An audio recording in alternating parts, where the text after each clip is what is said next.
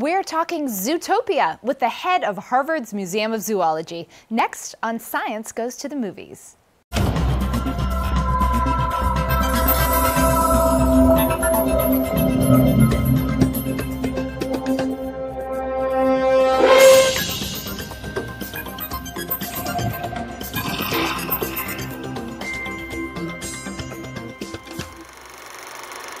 Welcome to Science Goes to the Movies, a look at the stories of science and how they change our culture.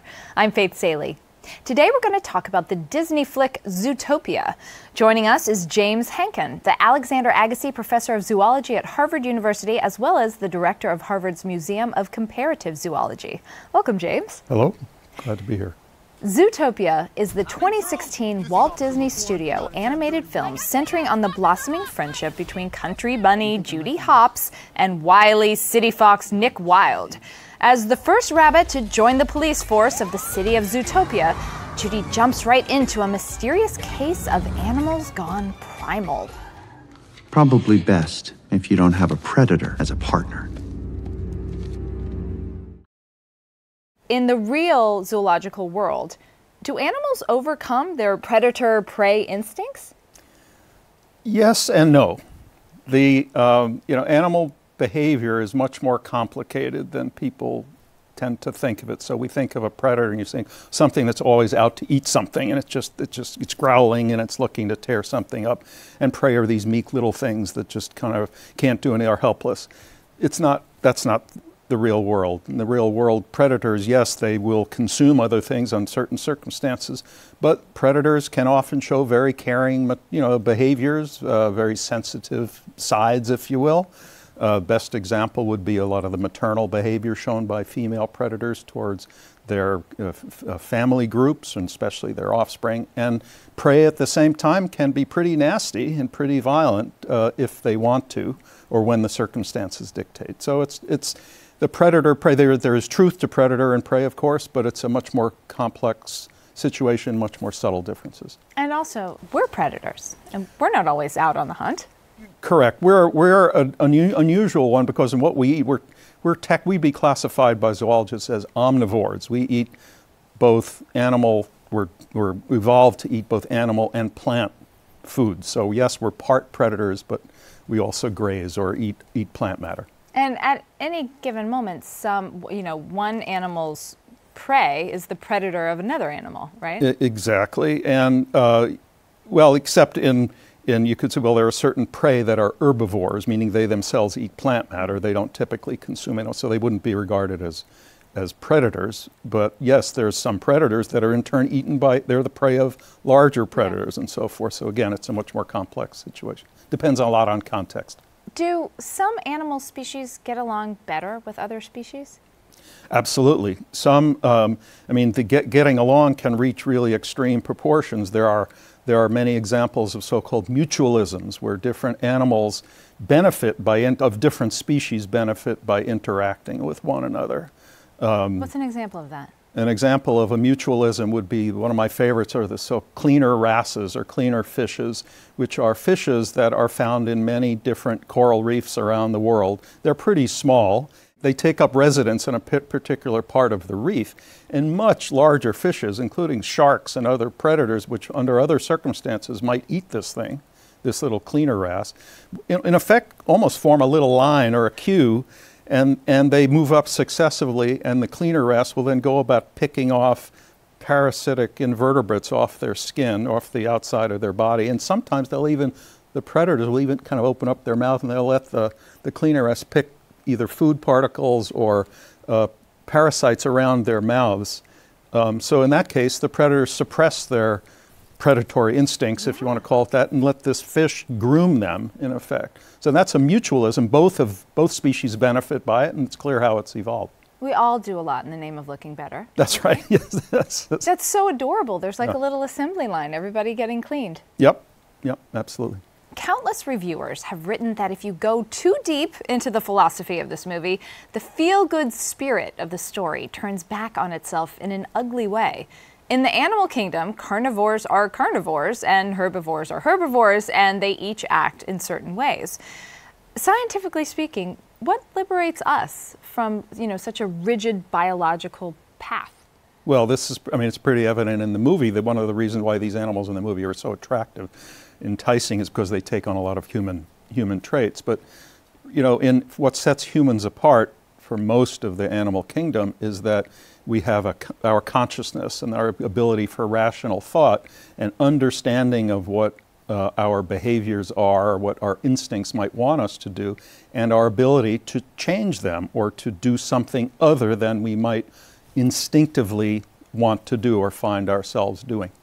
And absolutely no other species of animals has that well, rationality or ability to override instinct? It depends. That's traditionally been the understanding, but increasingly these days, scientists are starting to find evidence. I don't think it's necessarily widely accepted yet, but it could be that there are some other, particularly mammals, although in some cases some birds, have seemingly some kind of, it's hard to say consciousness, but they do act in ways that are human-like, if you will, certainly. Well, some whales, mammals that form social groups, and so show concern for others and seemingly grieve when they lose elephants, some whales, things like this. What do you think of the anthropomorphization of animals that we constantly use to tell children stories? Well, I don't see anything wrong with it. In this particular case, I think that this movie is both, I can see why small children would really enjoy it. It's also written at a much higher level, so there's a lot of jokes that only the adults surely can get. The children are not old enough to understand some of these things. I don't mind the anthropomorphism, as long, I guess, at the same time, somewhere in the education of those children, at some time in their lifetime, they come to understand the truth about these different animals, too. I see it in my own children that a lot of what we growing up to think that bugs are icky or sharks are super scary happens culturally. Right. Yeah. Like my 2-year-old daughter has a shark towel, yeah, and it was given to my son, but she was supposed to get the cute bunny and the pink unicorn, and she never wants to wear them. Well, there are stereotypes. Yeah. So if people think of sharks as these nasty, terrible creatures, well, yes, if you're a small fish and they happen to want to eat you, they're pretty terrible. But sharks are marvelous creatures in their own right, and they have a place in nature, and we will suffer, and are suffering terribly environmentally by losing them. And so people need to understand that side of things. And I'm a herpetologist by formal training. And when you tell people that you're a herpetologist, right, what do you think most people think that you do or study? Well, many of them say, I study herpets. That's what you should study if you're a herpetologist. Nobody thinks it's STDs? Nope. Okay. Well, yeah, not the group I hang out with. Maybe the group that you hang out with. Oh, I didn't even think about that. But so you study snakes? I study amphibians and reptiles. That's your jam, right? Okay. Right. I'm into that. And so people think, well, reptiles, ooh, they're slimy and slithery and they're untrustworthy and so forth. And first of all, some of that is just absolutely false. They're not slimy. They're very trustworthy. All the snakes I hang out with are very discreet. They've always paid me back. I don't have any complaints. Their skin is very dry. They're not slimy. They have their own set of marvelous adaptations. I've had them as pets. They're quite easy to take care of, and they're not necessarily dangerous. And it's just there's a lot of misunderstanding. Well, my friend Mark Siddall, he's a curator at the American Museum of Natural History, and has been on the show. He's a leech guy. Yeah. He says that this Disney film should be called Mammaltopia. Yeah, he's absolutely right. Yeah, we're so fixated on what we deem cute. What we sarcastically in the profession call the charismatic megafauna, because there's people are just charmed by furry animals and large furry animals, and they capture all of the attention of the public and the media. Meanwhile, there's all these other spectacular animals out there that don't get anything close to their due, and yet they should. So yes, and the movie is almost all mammals. It should be called Mammaltopia. So yeah, believe me, there's no leeches that make their appearance in this movie. So. In the film, the animals are poisoned by this flower called the Nighthowler. Yep. and it makes them all change their behaviors. Yep. Is that flower exist? It changes their behavior in a particular way in the context of the movie, which it makes them go, they say, go savage, meaning here you have all these different species of animals which are getting along and by and large just fine in a civilized community and so forth, and yet they eat the juice from the flower and suddenly they go savage. They revert back to their predator. The predators revert back to their predatoriness. There's nothing called the Nighthowlers, and so called that in nature. There are, interestingly, a lot of species of plants that do produce chemicals naturally that do affect behavior of animals. I mean, we're very familiar with some of them. One is called alcohol, of course. Another one is called marijuana. I mean, there's all kinds of plants and hallucinogenic plants on humans. But the one that I'm particularly interested in the context of this movie is called the loco weed. I don't know if you've ever heard about it. It's a common name of a series of... Loco? Like crazy? Yeah, loco weed, which is a common name for species of plants in western North America. They're also found, many species are found in other parts of the world. And it's called loco weed in part because people don't eat it, but livestock often will eat it, cattle and horses, just on the rangeland. And if they eat too much of it for too long a period, I mean, they will ultimately die or be debilitated by it. And it makes them very sluggish, and they just don't do very well. And in some cases, they can become aggressive. It doesn't show the same signs that the Nighthowlers do in the movie, but it's an interesting case. And also, I was so sufficiently curious about this after the movie. I looked this up. Some of the flowers of loco weed look very much like the flowers of the Nighthowlers in the movie, and I wonder if the producers of the movie or the writers used that as an inspiration. So there's plenty of precedent for plant products to change behavior of animals. It's nothing like this. It's not like something where you give it to a dog and suddenly it becomes a wolf within a few minutes. Nothing like that happens. Given that herpetology is concerned with animals that creep, yep. I would like to talk about the creepiest of all creatures, reptiles, or at least most of us find them yep. creepy. You yep. clearly find them cuddly. Right, right. In all of American movie and TV history, we here at Science Goes to the Movies could only come up with 3 non-dinosaur good guys.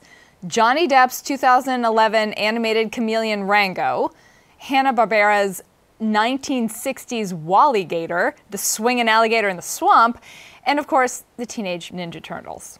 Is there anything that's remotely scientifically accurate about the Teenage Mutant Ninja Turtles? Practically not. Okay. I mean, they're depicted as having a shell, a carapace. So what we technically term as the carapace, the upper shell. Can I just show off the one cool thing I know about turtles? Please do. The little squares on their backs? Yes. Called scoots, right? Yes, scoots. I just love knowing that. Well, that's very good. My 4-year-old would tell you that one too. Thank you. Thank you. Very good. So yes, the carapace is made of scutes, dorsal scutes. And they also have the turtles have a plastron, another shell on the underside. And if you look at how it's being depicted there. But with pecs, right? Yeah, right. Yeah. But those are actually scutes as well. Okay. In the real thing. But you'll also notice that Ninja Turtles are depicted with teeth. Oh, yeah. Turtles are toothless. Right. The earliest fossil turtle had teeth, but all modern turtles lack teeth. So there's virtually nothing. And even they have teeth, of course, because if I'm not mistaken, one of the mutant Ninja Turtles eats pizza. That is true. Impossible to eat pizza without. But I mean, in your opinion, are turtles badasses? No. Really? No. And you study these? Okay. I thought you were going to champion them. No. They're adorable. They're adorable. Okay. They're absolutely adorable. How about this, though? Some turtles can live like 100 years, right? Yes, very long lived. So a turtle's adolescence could last about 30 years. Yes, so a lot of turtles are teenagers. Okay. I guess let's put it that way, another way to think of it. Yep, that's absolutely true. Are movies unfairly portraying reptiles? I mean, are they misunderstood in our culture? Well, I mean, think about Snakes on a Plane and Anaconda, all of these movies and so forth. These are not favorable depictions of snakes. I mean, they may be accurate in terms of depicting them as big predators, predatory animals and so forth. But again, snakes are, a lot of snakes aren't nasty. They don't pose any danger to humans. They serve a very important role in nature. They're marvelous creatures that have evolved all these very sophisticated adaptations for detecting prey items and sensing temperature and so forth. They have, if not maternal behavior, they have all kinds of really highly evolved reproductive specializations. And so some of them are viviparous. They give birth to live young and so forth. So they're really quite cool. And what I find, knowing about the natural history of these things, is I find these things, and when as cool and as exciting as, you know, them eating. And when I introduce these topics or these facts to students, they do too. So I think the general public actually has the capacity to appreciate snakes and reptiles on another level if only the media would give them a chance and wouldn't just fixate on certain things. I know you're not an evolutionary biologist, but why do you think it is? Oh, I am. Oh, you are? Yes, yes. Absolutely. Oh, forgive me.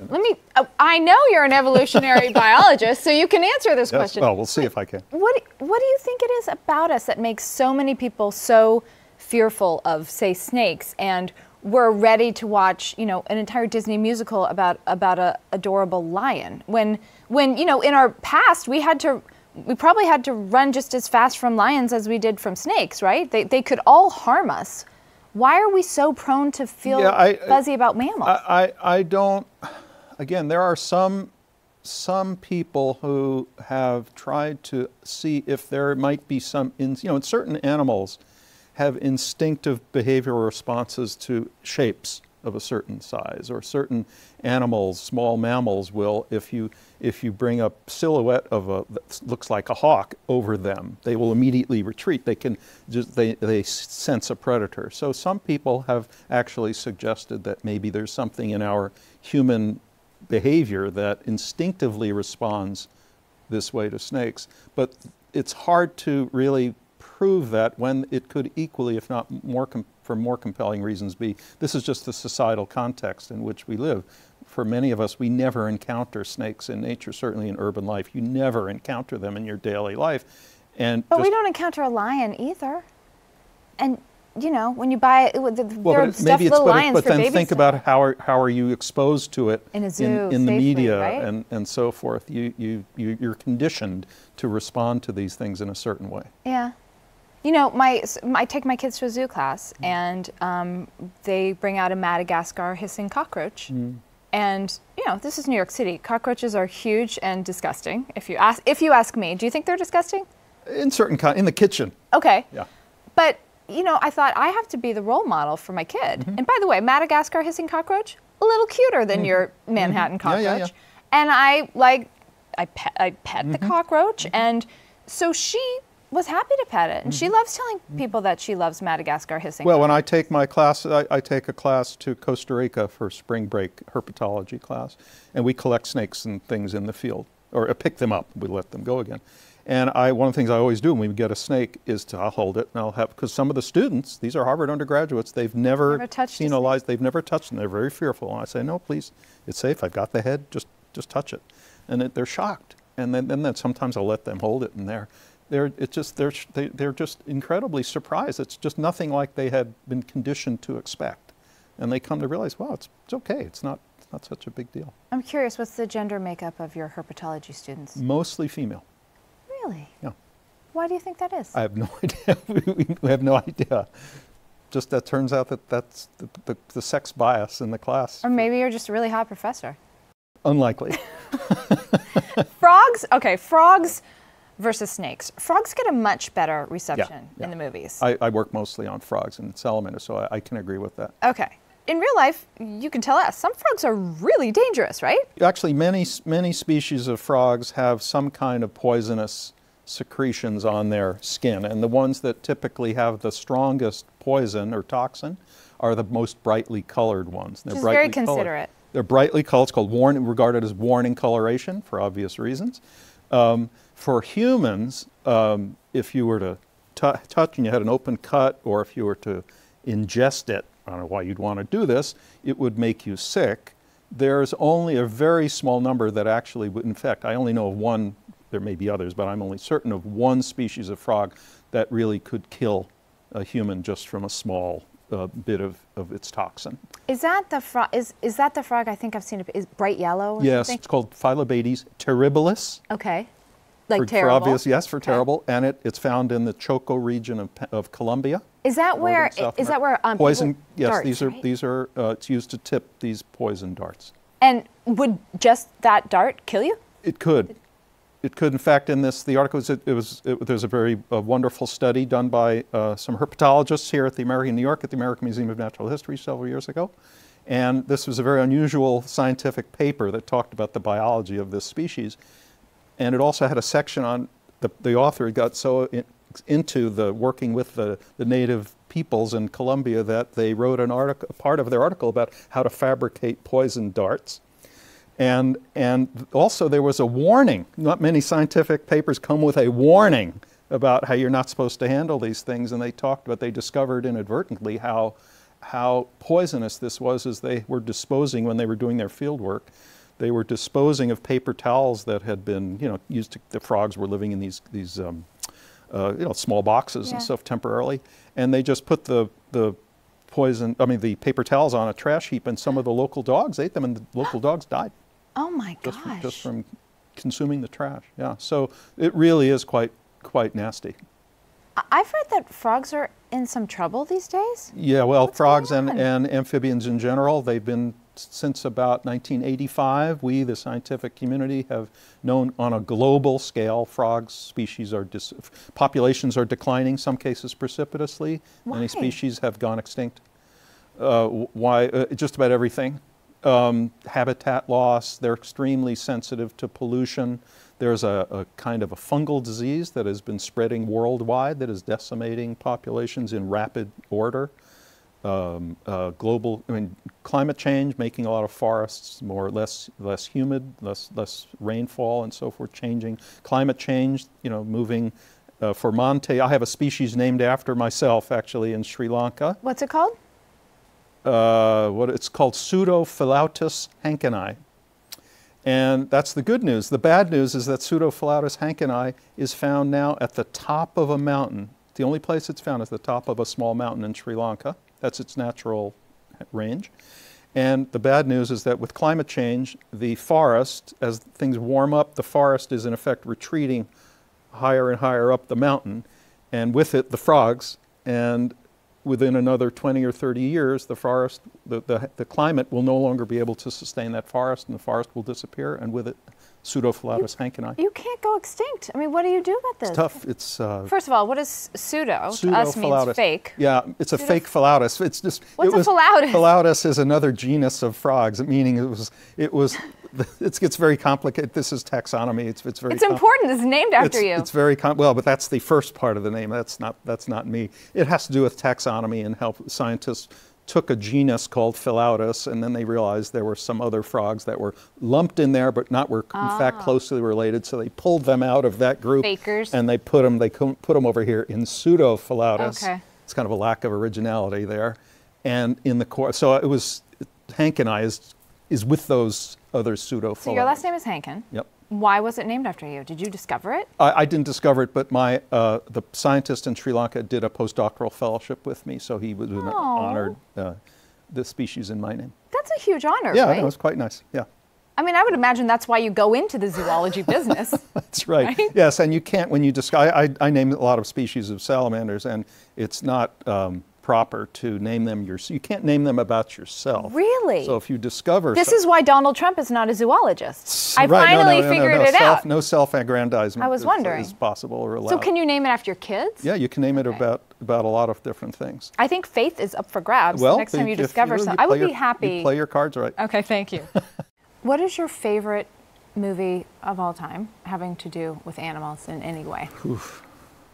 I can't think. I can tell you what my favorite commercial. Please. Because there are some animal commercials that, unfortunately, they're not around. These days we see the Geico Gecko. Yeah. Which is okay. Do you feel like he's done his part in making herpetology sexy? Not as much as the Budweiser chameleons. True. Louie and Frankie. I think this was from the Super Bowl of 2008 or 2009. For herpetologists, this is the. You guys were high-fiving each other. It just doesn't get any better than that. And we've been so disappointed that they haven't sustained. Come on, there's got to be a sizable number of you guys. You have We have no clout. We have no clout. And there's also the Budweiser frog. Budweiser. Budweiser. Budweiser. Budweiser. Okay, now I know why you got into this game. It's beer. Right. Well, yeah, it plays a big part. You should come to our conferences. I can't wait. Yeah. James, thank you so much for coming by. My pleasure. Whatever we can't fit into this half hour, we'll share on our Science Goes to the Movies Facebook page. And if you want to watch past episodes, check us out at www.cuny.tv under the Science tab, or download our app to keep up with all the Science Goes to the Movies in one place.